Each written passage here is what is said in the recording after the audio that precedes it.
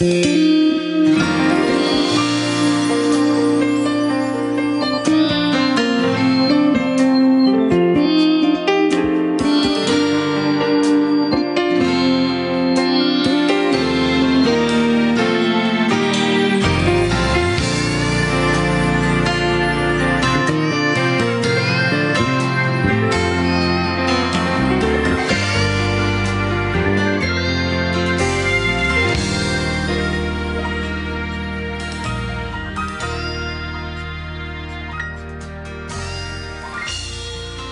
God be the glory, and welcome to this, your real illuminating moment. I'm O.W. Prince. Regarding the translated Bible and its many versions, we cannot assume that the translators of the Bible understood and knew what the original language and scriptures recorded in the authentic prophet's hand meant in order to transliterate them into their Bible, into their language, which had no words or punctuation similar to that of the original text. Since the translators worked for the Roman Church government, and were never born again nor authorized by Yahweh, it would be unwise to trust in anything that was interpreted for us by them. It would be unwise to trust their interpretation of the Holy Scriptures.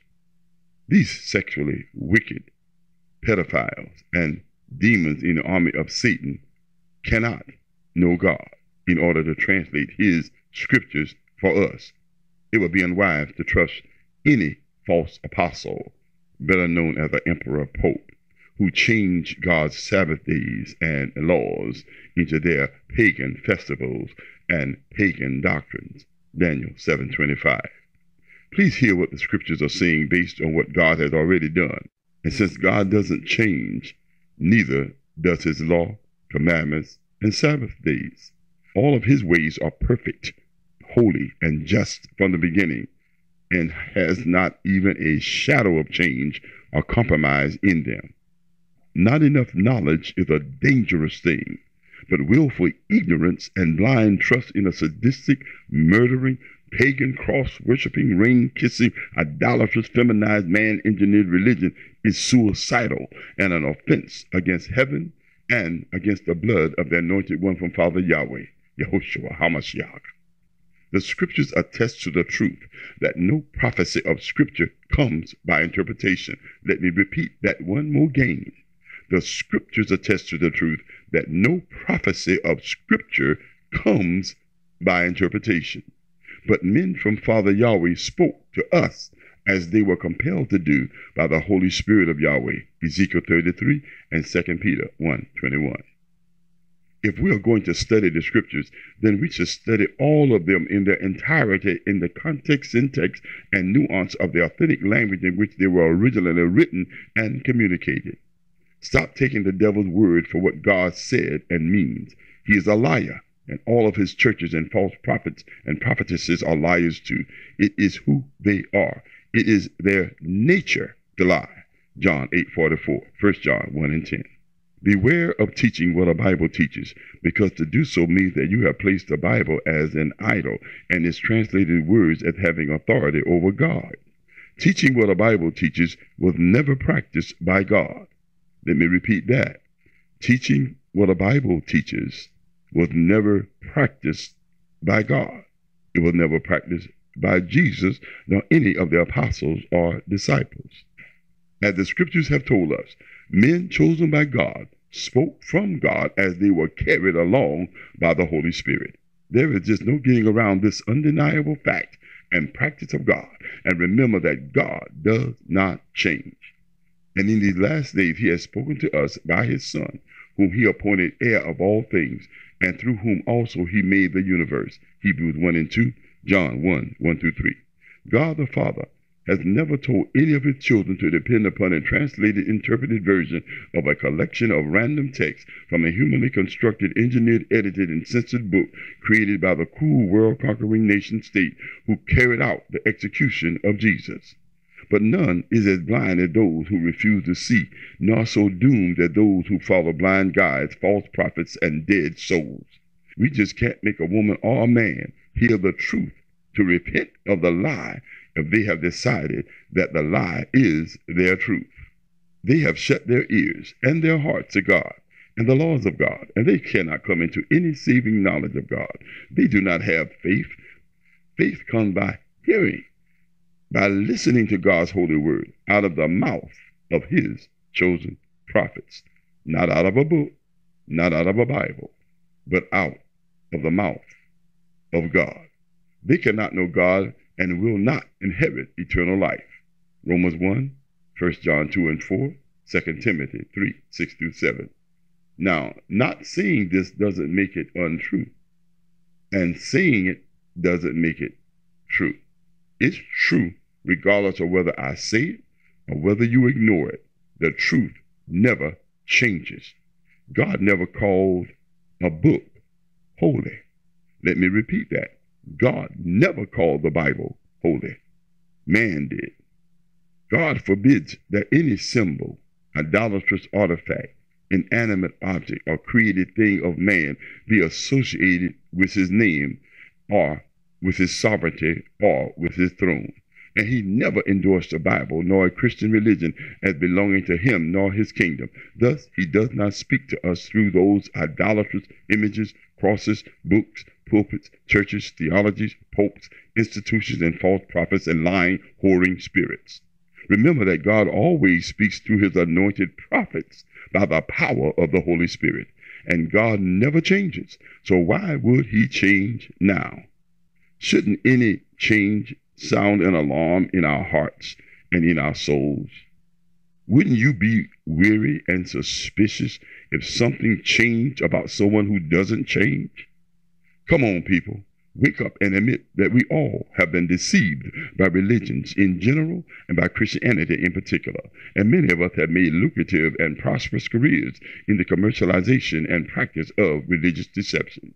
Christianity is a billion-dollar business, and the lure, enticement, excitement, and seduction of religious glamour, glitter, gold, and popularity is addictive, as well as all of Satan's tactics of deception and misdirection, lies, and perversions. Wake up! Do you really believe that an almighty God needs your currency, your money? Wake up! Do you really think God is trying to build his kingdom here on earth with your money, through your church, through your pastor? Where is his groundbreaking being held? Stop being silly.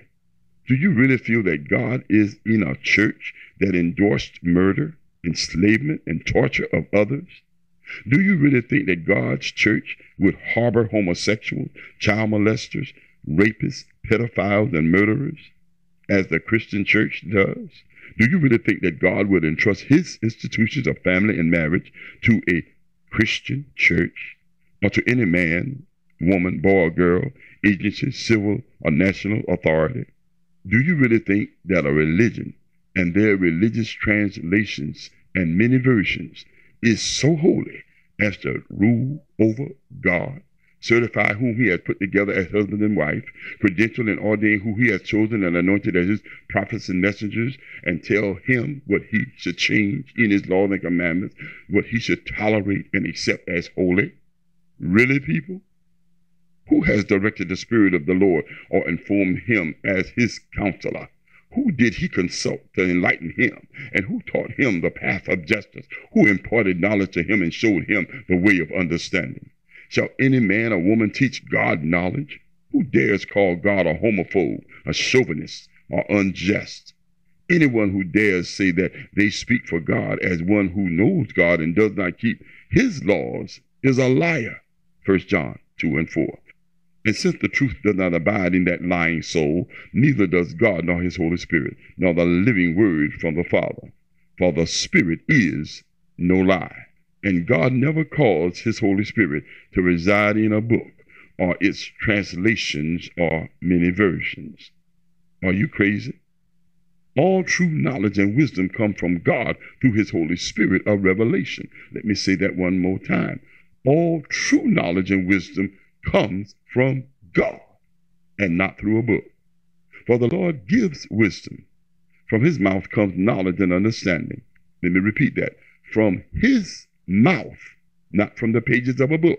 From his mouth comes knowledge and understanding. Proverbs 2 and 4. Referring to the mouth of his prophets comes knowledge and understanding. Not from a Bible or Bible reading, but through his prophets. Faith comes by hearing God's word, and God always sends his anointed word by his prophets. Not through a book, through his prophets. The scriptures point to this fact in John 5:39. And the scriptures records that we should ask God for wisdom, and he gives generously to all without finding fault, and it will be given to them. James 1. Scriptures provide information, but the Holy Spirit provides revelation. Without the Holy Spirit and God's permission and provision, we can't know or understand anything of what the scriptures really mean. Thus, a book or Bible is only a source material. It is neither holy or trustworthy in itself. We need the Holy Spirit, the Holy Ruach HaKodesh, the Spirit of Yahweh, the Spirit of God's holiness. It is better to teach and preach out of the Holy Spirit of God than out of a book. Let me say that again. It is better to teach out of the Holy Spirit of Yahweh than out of a Bible. We must seek first the genuine gift of the Holy Spirit, and not a counterfeit, sentimental, emotional, filled, animated religious spirit of church. We must diligently and sometimes sacrificially seek and pray for the Holy Spirit. We have to be serious about our salvation and not casual. We can't delegate our salvation to a church, pope, pastor, or Sunday theology. The instructions are to work out our own salvation with reverent fear and with awesome trembling before the Almighty Sovereign Yahweh. For without him, we are lost. Without him, we can't know or do anything. Without his anointing and grace, we are powerless and ignorant. We must be born again, born of the baptism into water in his name and of the Spirit of God by his accepting of our repentance through his gifting of the Holy Spirit. We must be born from above to understand the kingdom of God. We must be born from above to even understand the language of his scripture. For no one may see, comprehend, understand, cognitively grasp hold of, or to perceive anything about God or the kingdom of God until they are born again. John 3. We must be born from above. All knowledge about God and his living word comes from heaven and not from any other source, especially not from any human source. When Jesus asked Peter, "Who do you say that I am?" Peter answered, "You are the anointed one from Father Yahweh, the Son of the living God." And Yehoshua replied, "Blessed are you, Simon, son of Jonah, for this was not revealed to you by flesh and blood, but by my Father in heaven." This was not revealed to you through any human agency, through any book learning, through any scriptures, but by my Father in heaven. Yehoshua didn't give anything credit for revealing the truth to Simon, son of Jonah, but his father. All knowledge, understanding, and wisdom comes from the Father. In other words, theology, the teaching out of the Torah and other written scriptures, nor the temple service, nor the priesthood revealed this to Peter. But the truth was given to him by his Father in heaven. Truth and all knowledge comes from God. Therefore, I say unto us all, look to God for wisdom and understanding. Look to the Holy Spirit for revelation into the words that are written in Scripture. Look to God for our salvation and repent. I'm O.W. Prince, and this has been our real illuminating moment. And as always imparting, many are the afflictions of the righteous, but the Lord delivers us out of them all. Life indeed hurts, but God heals. Thank you, God. To God be the glory. Keep looking up.